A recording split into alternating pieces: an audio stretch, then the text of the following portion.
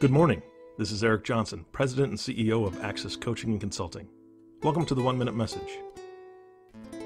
Philippians 4:13 says, "I can do all things through Christ which strengtheneth me." This verse is very special to me because it's the first verse I ever had to memorize in vacation Bible school when I was a kid. As an adult, it means a lot to me, but I look at it differently than I used to, and I'd like to share that with you. Imagine you were an athlete competing in a cross-country bike race. You have to eat every day to get the fuel you need to complete the race. The proteins and the carbs are what give you the strength to keep going. Our spiritual race is no different. How can we expect to have the strength and vigor to finish our race if Christ isn't part of our daily spiritual diet? Not including Christ in our day-to-day means we're giving up the strength He has for us to finish our race strong. Before you look at another email or check another message, please take some time to pray. Read your Bible and start this day off right.